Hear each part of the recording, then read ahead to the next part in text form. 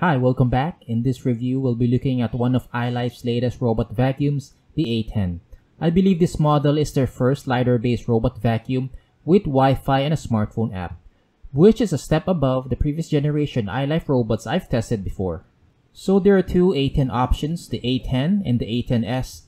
The robot I have is the A10 that doesn't have the mopping attachment, while the A10s comes with a water tank and mopping pad.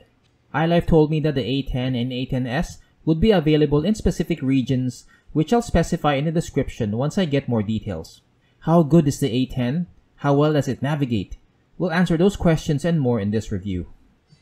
Full disclosure, ILIFE sent me this robot for free to test, but as you'll see in my review, I base my findings on test results to be as objective as possible. Let's start with design and an overview of features. The A10 retains the round frame and dual side brush system as older A-series robots like the A4s. It has a glossy gray finish with black accents. One difference is the laser sensor on top. This model is ILIFE's first robot vacuum with LiDAR, which unlocks several key features such as the invisible wall and no-go zones. It's also their first robot vacuum with selective room cleaning that adds a layer of control and convenience you don't see in other ILIFE products. Out of the box, you'll get two types of brushes, the default combo brush plus an all-rubber brush. There isn't much of a difference between the two in terms of surface debris pickup, but the all-rubber brush is much better for cleaning hair, which I'll expound on later. These side brushes clip into place and are color-coded. You'll also get an extra set out of the box. ILIFE says the A10 has a cellular dustbin with conical cylinders that protects the filter from getting clogged. And based on tests, this claim seems to be valid as the filter wasn't as dirty as other brands after a series of cleaning tests. The dustbin loads from the back and with the top opening is easier to empty. According to this AliExpress product page, it can hold up to 600 milliliters of dirt, so it's above average. Despite access to a smartphone app, ILIFE still includes an old-fashioned remote, which includes features not found in the app, such as access to cleaning modes like edge cleaning and spot cleaning. You can also use it to schedule, but I prefer using the app for such. Since the A10 is ILIFE's first LiDAR-based robot, I was really curious how it navigates, so one of the first things I tested is navigation. I was expecting a similar path as a Roborock, but ILIFE's version is different. It doesn't start at the edges, but immediately traverses through the room's middle portions in straight lines, all the way to the edges. So this compensates for not having edge cleaning built into the algorithm. ILIFE doesn't seem to have a dynamic algorithm, as it goes in the direction where the dock is facing. Turns are really wide without any overlap. In fact, there's a gap between rows. When you combine it with a narrow brush roll, measuring less than 6 inches wide, there will be missed spots. Also, it only goes around once. The ILIFE app doesn't have an option to choose how many passes, so you'll have to rely on the scheduling feature to do additional runs. To test its efficiency and coverage, I scattered Quaker oats all over the room, then ran the A10 one cleaning cycle. You can see the debris it missed due to the wide turns after the first run. So I did a second run where it picked up more debris but still missed some spots.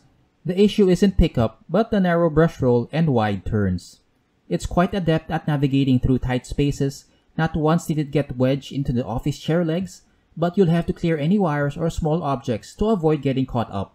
Climbability is decent as it was able to go over the 0.8-inch rug, but it's not as good on solid thresholds as it did not clear the 0.72-inch MDF board. Airflow is decent with up to 14.2 CFM at the highest setting, lower than the Roborock S4 Max I tested previously. Regardless, surface debris pickup is decent, especially on hard floors. Passes were clean, even with difficult to clean stuff like sand. The sand on hard floor test scores was lower than usual because of a quirk in the navigation. You can see in this overhead shot, after the initial pass, it made an extra wide turn, so it missed a spot right here. On the plus side, agitation was good as it got a good chunk of sand. So I ran the robot a second time to pick up the rest of the sand particles, and it was able to do so. While cleaning dynamics is good, ILIFE has to tighten up the navigation, perhaps add another pass in its default cycle, plus an option to control the number of passes to really compete with the likes of Roborock. The two side brushes did scatter a portion of debris, but it isn't as bad as the other brands I've tested.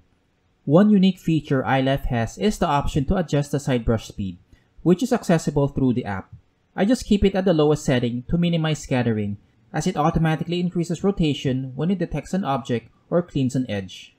On carpet, the A10 is decent, but the passes aren't as clean as it is on hard surfaces. It wasn't as good in the deep cleaning test, where it only picked up an average of 45.17%.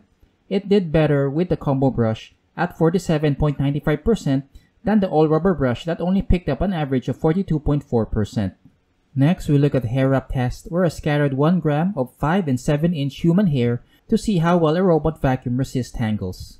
The A10 did better with the all-rubber brush, picking up 80 and 72% respectively in the 5 and 7-inch tests.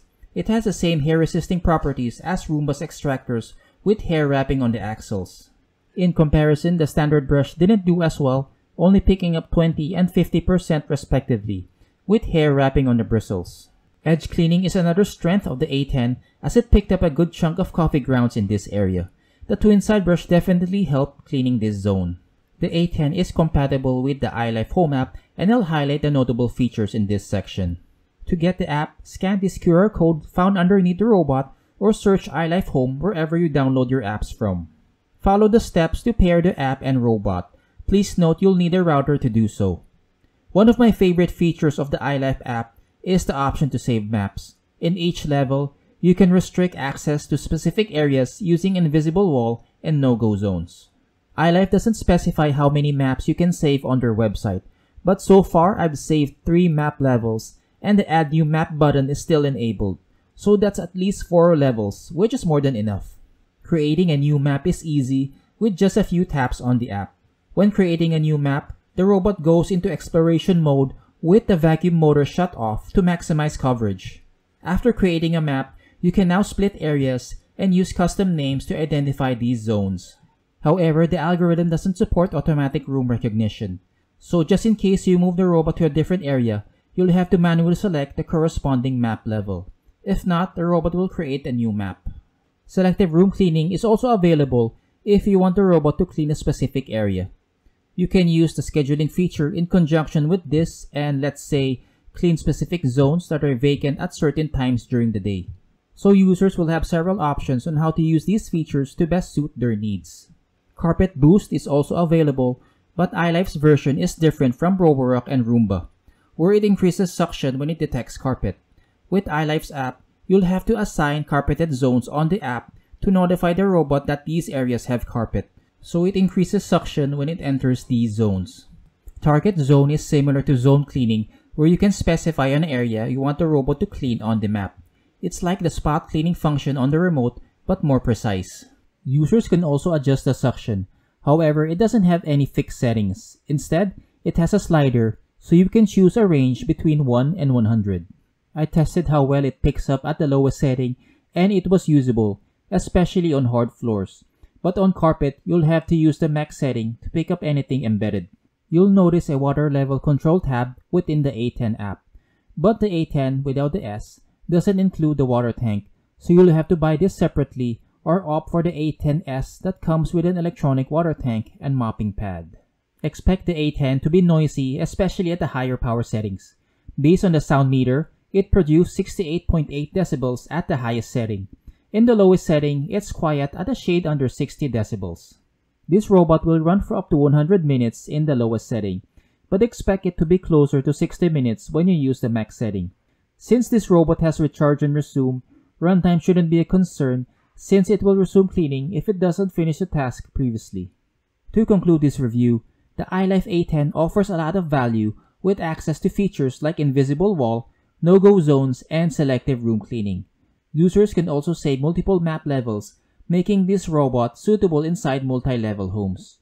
Cleaning performance is decent, but navigation needs some tweaking as it lacks thoroughness and the turns are too wide.